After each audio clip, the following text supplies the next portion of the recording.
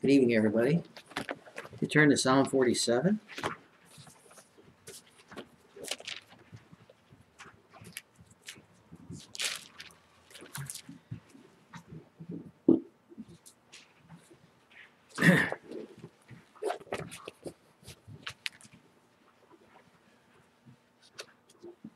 Talk tonight about an inheritance. And in Psalm 47, it's at first reading, there doesn't seem much to the psalm. And as you study a little bit more closely, there's a whole lot to the psalm. And in beginning of verse 1, "Well, clap your hands, all you people, shout unto God with the voice of triumph. For the Lord Most High is terrible. He is a great king over all the earth. He shall subdue the people under us, and the nations under our feet. He shall choose our inheritance for us, the excellency of Jacob, whom he loved. God is gone up with a shout, the Lord with the sound of a trumpet. Sing praises to God, sing praises unto our King, sing praises. For God is the King of all the earth, sing ye praises with understanding. God reigns over the heathen, God sits upon the throne of his holiness. The princes of the people gathered together, even the people of the God of Abraham. For the shields of the earth belong unto God. He is greatly exalted." I want a couple just preliminary thoughts. One is right out of the bat there, it says the Lord Most High is terrible. That word there is a Hebrew word meaning fearsome, dreadful, stand in awe. It says this God that of the Scripture is a terrible God, is a terrifying God. He has all power, all might. He does whatsoever he pleases in heaven and earth, and that's a different notion of God than most people have in the world. Most people have in the world, particularly in the Western world. But God is somewhat of a pitiful creature. Wants to do things, can't get it done. Wishes you'd do something, but you won't. Just a poor, pathetic thing. It's so right off the bat, this is a different picture of God in Psalms. He's a great king over all the earth and most high and terrible. Secondly, he's going to subdue the people, and I'm going to spiritualize that just a little bit in verse 3. He shall subdue the people under us, the nations under our feet. The Jews, now this is written in Psalms, so we're talking back in the times of David. The Jews never subdued all nations, so it's not really speaking physically that the Jews would rule the world, but rather you need to obviously spiritualize this. What he's talking about is that the gospel that's going to come out from his people is going to call people from all nations, that all the nations are going to be subdued under the gospel sound, and that people from all nations and creeds and colors are going to come to hear this gospel. People from all those nations. Now, does that mean that God loves every person of all time?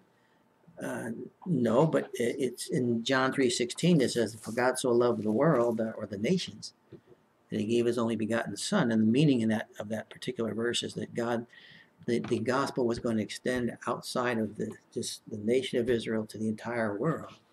And people from all over the world, God would call them by that gospel sound. And so here he says he's going to subdue the people, the nations under our feet. In fact, in Isaiah, turn to Isaiah 42 quickly, if you would. Psalms, Proverbs, on to Isaiah.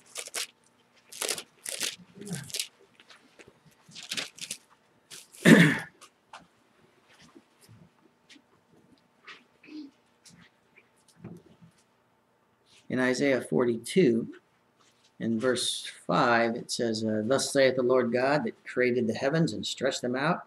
He that spread forth the earth and that which comes out of it. He that gives breath unto the people upon it, and spirit to them that walk therein. I, the Lord, have called thee in righteousness." Now this is the Father talking to the Son. "And will hold thine hand, and will keep thee, and give thee for a covenant of the people, and a light of the Gentiles." That particular verse in the Old Testament would have been very upsetting to the Jews, because they felt like they were the one and only, and this gospel would never go outside of their world.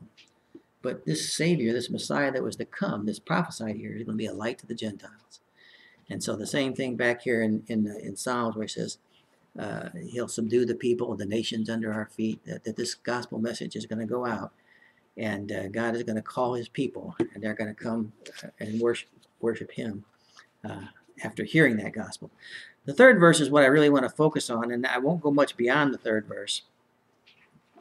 And where it says, he shall choose our inheritance for us. Now, a couple things about that. First of all, those that are to receive an inheritance are referred to as heirs. You know, I was an heir to my mother's estate, which was not much. Mary was an heir to her father's estate. You can't make yourself an heir. You know, you can't do it. That doesn't mean someone else can't make you an heir if they decide to, for example, if I adopt a child and I decide to make them an heir, it's my choice to make them an heir. But an heir, you can't. So if we could choose who we'd be heirs to, I'd be calling Jeff Bezos and signing up. You know, I'll be an heir right there. That'll work for me just fine. And Bill Gates, and you know, you could go on and on with the list of the super wealthy of our world. But we can't make ourselves an heir. And we can't determine our inheritance because we can't make ourselves heirs. So, but this verse here, so heirship is not created by choice. It's a matter of a familial issue, and an heir is actually a person that's legally entitled to the property or rank of another on that person's death. And the interesting thing about this verse is that it pleases God to make some heirs by his choice, because he says he shall choose our inheritance for us. Turn to Titus chapter 3. I'm going to go through 4 verses here. I want to make this point, that God makes heirs of those whom he will.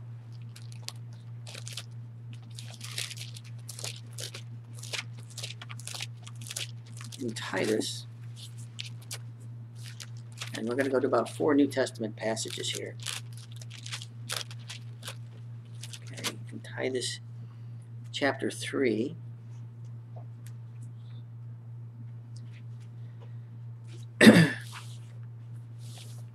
I'll start with verse 5. It's not what I want to focus on, but just to get the theme here. It says, not by works of righteousness which we've done, but according to his mercy he saved us, by the washing of regeneration, renewing of the Holy Ghost, which he shed on us abundantly through Jesus Christ our Savior, that being justified by his grace, we should be made heirs according to the hope of eternal life.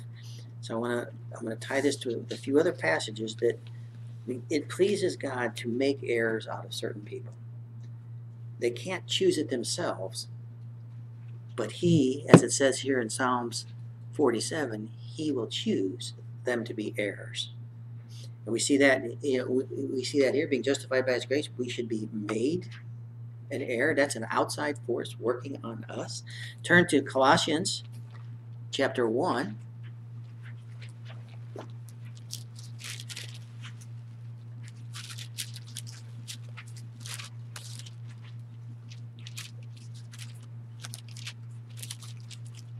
Galatians, Ephesians, Philippians, Colossians. Chapter 1 and verse 12 says, giving thanks unto the Father, which has made us meet to be partakers of the inheritance of the saints in light. So we see again that there's this action of God toward a people to make them heirs. This action of God to give them or choose an inheritance for certain people. Turn to James chapter 2.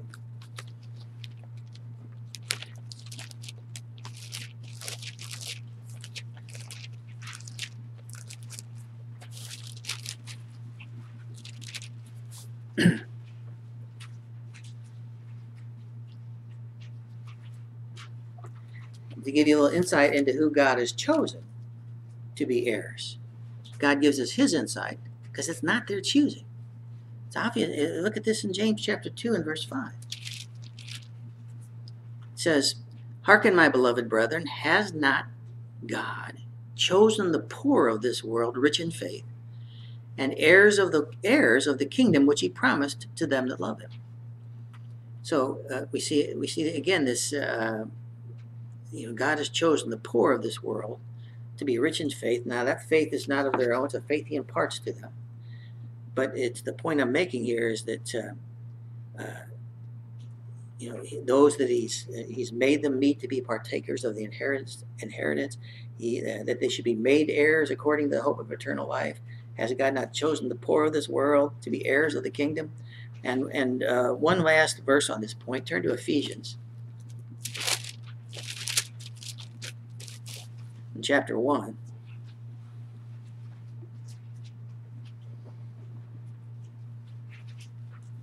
This is a chapter that most religions would love to cut out of the Bible. It's very disturbing to modern religion.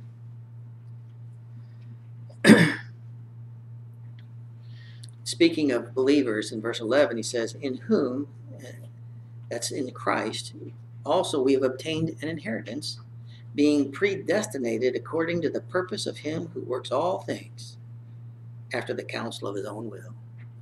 And so, and if you go up to verse 4 of this, let's begin in verse 3 of Ephesians 1. Blessed be the God and Father of our Lord Jesus Christ, who has blessed us with all spiritual blessings in heavenly places in Christ, according as he's chosen us in him before the foundation of the world, that we should be holy and without blame before him in love, having predestinated us unto the adoption of children by Jesus Christ to himself.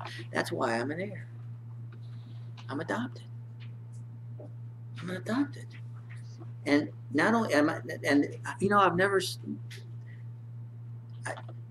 I've not hung around adoption agencies very much, but I know this much: the children don't choose their parents. They don't. And we see here we were predestinated us. It says, what does that mean?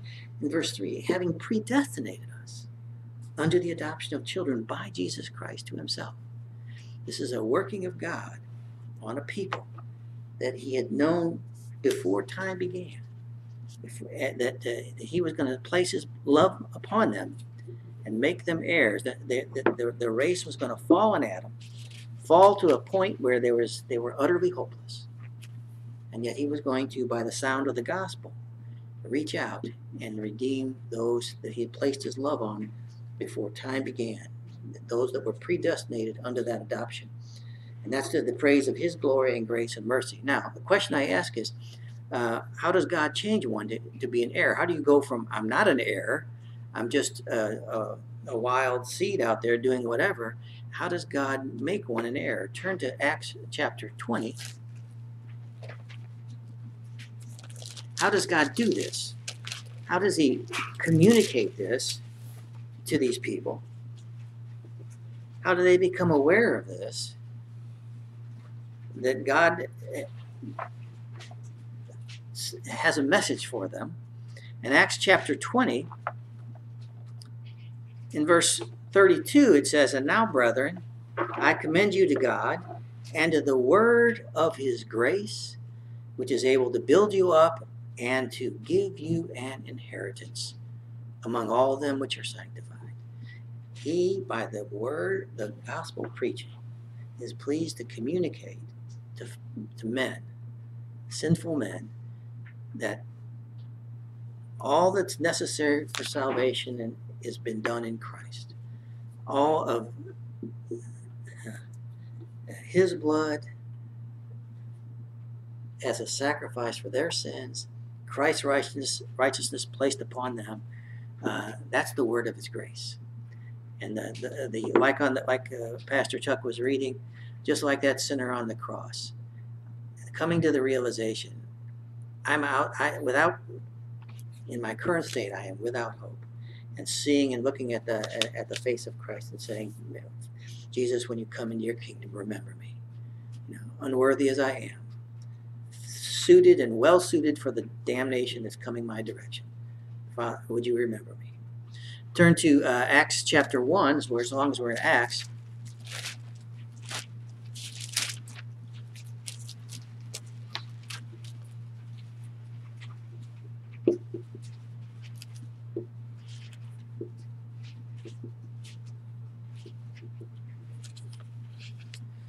Well, you know what? I think I have the wrong citation on this, but I've read this many times. I can't remember which book it's in. It says, "In whom you also trusted after you heard the word of truth, the gospel of your salvation." I think that's maybe Colossians 1:13. Uh,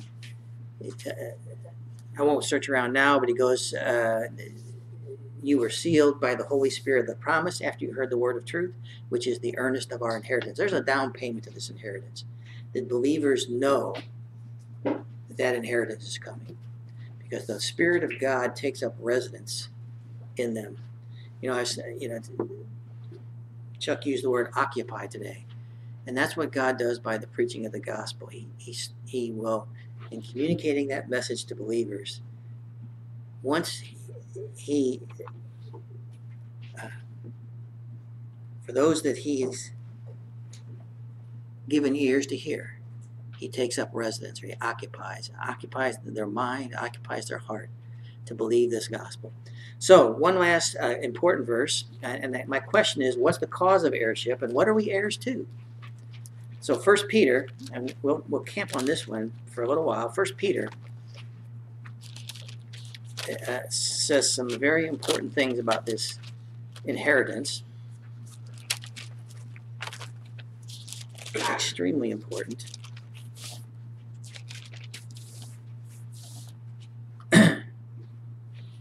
In 1 Peter, in chapter 1 and verse 3, it says, "Blessed be the God and Father of our Lord Jesus Christ, which according to his abundant mercy has begotten us again unto a lively hope by the resurrection of Jesus Christ from the dead, to an inheritance incorruptible, undefiled, that fades not away, reserved in heaven for you, who are kept by the power of God through faith unto salvation, ready to be revealed in the last times."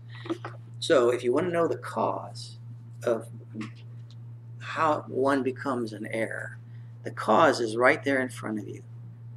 Abundant mercy. Undeserved mercy is undeserved favor. Nothing that the person did, nothing that could have made them an heir, but by the gratuitous action of God, through the sound of the gospel, and the Spirit of God replacing a stony heart with a soft one to hear and believe on the work of the Lord Christ, that when he died for them. That's abundant mercy. It says, what's the inheritance? What's the description of the inheritance? It's incorruptible. That means there's no tint of death in it. It doesn't decay. It's undefiled, means there's no stain of human nature to it. It's perfect. I read a quote from an old reformer that I thought was kind of interesting. I didn't like it too much as a businessman, but it's certainly true. The quote was, "The rich man is either a dishonest man himself or the heir of a dishonest man." And I thought, well, given the nature of man, I can't argue with that. But for God's riches, they're undefiled. They're not tainted in any way. It's perfect. It fades not away. It's not going to deteriorate. It's not going to wither. The distinction there is against beautiful flowers. It's beautiful for a day, but it withers and dies. It's reserved in heaven, and that means it's out of the reach of danger. It's certain.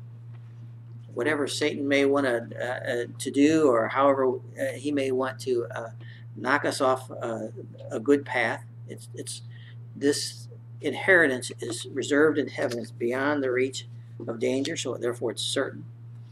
And it says and just to encourage you, it says it's undefiled, fades not away. It's reserved in heaven for you. For you. An encouragement to believers. Now, some would say, well, it's great that there's an inheritance reserved in heaven, but I'm going through a difficult time right here now. What does it do for me now? He goes on in the next thing. Well, you're kept by the power of God through faith. You who are kept by the power of God. He's there moment to moment, each and every minute of your life, through faith unto salvation, ready to be revealed in the last time. That word there, by the way, who are kept by the power of God, it expresses a fixed and abiding state, meaning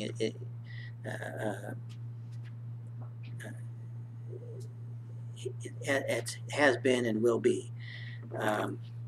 Turning to the last thought that I was wanting to hit on. So that was a description of the inheritance, the cause of that inheritance, abundant mercy. A description of that inheritance, incorruptible, undefiled, fades not away, it's reserved for you. So what is the inheritance? What is it? I know what it is with Jeff Bezos. It's a bunch of stock, it's money, it's this. That'll fade away, that'll die, that won't last.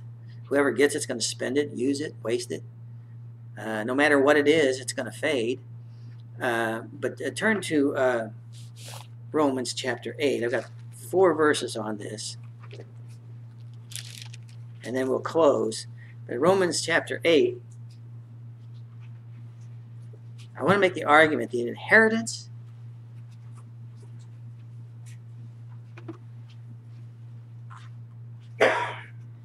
the essence of the inheritance, the most important part of the inheritance, is Christ himself.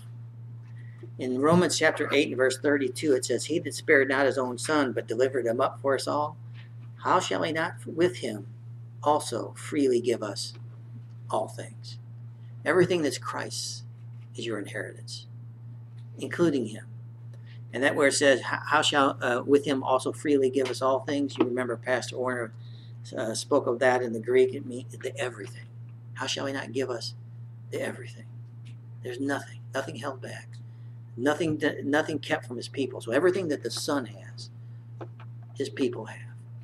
Turn to Lamentations chapter 3. We'll go to Lamentations and then Psalms. I've left the message here, the citation there for you. So let me just tell you. It says, "The Lord is my portion, saith my soul. Therefore I'll hope in him." The Lord is our inheritance. He's my portion. That word for portion there in Lamentations 3:24, the Lord is my portion. That's the same word as inheritance. The Lord's my inheritance.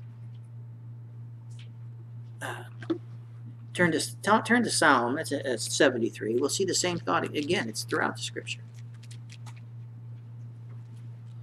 What is this inheritance that's waiting? It's eternal felicity with Christ. Jesus said, in my Father's house there are many mansions. If it weren't so, I would have told you. He goes, I go to prepare a place for you, and if I go to prepare a place for you, I'll come again and receive you unto myself, that where I am, there you may be also. That's the inheritance that we love. That's what we want. That where I am, there you may be also. It doesn't get better than that. In Psalm 73, in verse 26, it says, "My flesh and my heart fails, but God is the strength of my heart and my portion and my inheritance." That word there for portions is the same Hebrew word as inheritance. It's my inheritance forever. Turn to Numbers 18, and then I'll close on this thought. The priests in the Old Testament, in Numbers, they had a particular rule. The law made a situation for all those that serve the Lord. And in type, we're all priests and kings, it says in the Revelations of our God. He's made those who believe this gospel. He says they're a kingdom of, they're kings and priests unto their God. And so we see, as in the priesthood of the Old Testament, we see an analogy in Numbers 18. In verse 20, it says, "Then the Lord said to Aaron, who was the priest, he said, You shall have no inheritance in their land, nor shall you have any portion among them. I am your portion and your inheritance among the children of Israel." So the inheritance of the priests was the Lord himself. That's what their inheritance was, and that's the inheritance of the believer. That's not an inheritance the world really cares about. Just they have no interest. They have no interest. The inheritance that excites the believer, that when Jesus says, "I go to prepare a place for you, that where I'm at, you're going to be also," that excites the believer. It won't excite the world, but it's an incorruptible, undefiled, reserved in heaven. It's all that all the believers desire. So, in sum, the inheritance intended for us, designed to be ours, namely, is God himself. He's the portion of his people, and all their desire. So the fifth point, and then we'll go to a use. Back to verse 3 there. verse 4, he shall choose our inheritance for us, the excellency of Jacob whom he loved. And where it says the excellency of Jacob, that word excellency here, it's the boast of Jacob. It's the boast of his people. In 1 Corinthians, don't turn there. 1 Corinthians 1:31, it says, he that glorieth, or he that boasts, let him glory in the Lord. And this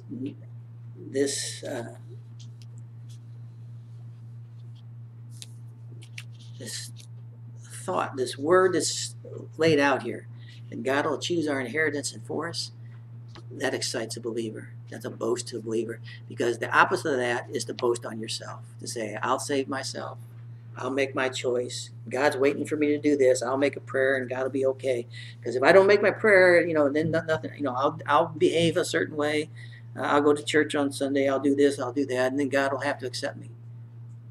Boasting on yourself, that's your brag. But the excellency or the boast of the believers is what? That he chose our inheritance for us. He made us heirs. He adopted us into the family for no good reason except abundant mercy. Abundant mercy. So, the use then for this is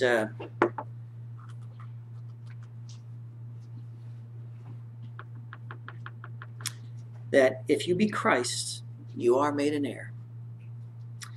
And you're an heir according to the promise. And if you're an heir, turn to Ephesians, if you would, for our last verse here.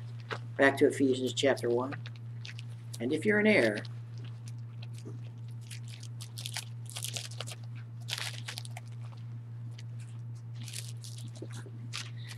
while we're turning there to Ephesians 1, it just always amazes me, and it must be in the Old Testament a half a dozen times, and I've repeated a million times. But the Old Testament says salvation is of the Lord. And so it is. That salvation is God reaching to men, touching them through the gospel preaching, making them an heir. They're made to receive this inheritance, not by their deserving, but by abundant mercy. In Ephesians 1:18, it says, may it be that the eyes of your understanding would be enlightened, that you may know what is the hope of his calling, and what the riches of the glory of his inheritance in the saints. May it be that you understand the full depth and scope and the breadth, the depth, the width of this inheritance that's coming your way. For believers, the down payment is made. It's the Spirit of God that opens up the Word that makes them see. Just like that thief on the cross. Wow, what do I see? I see myself crystal clear, and I see Christ crystal clear, perfect, holy, undefiled.